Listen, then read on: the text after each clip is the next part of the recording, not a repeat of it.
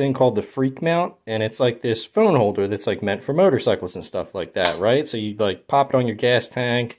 It's like aluminum or billet aluminum construction with some like heavy springs and like a rubber coated magnet, so you can just like throw it on your bike like that and pop your phone in place, and it holds it great.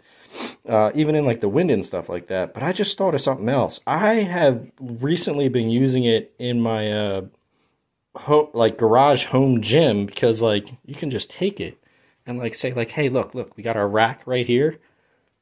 Boom.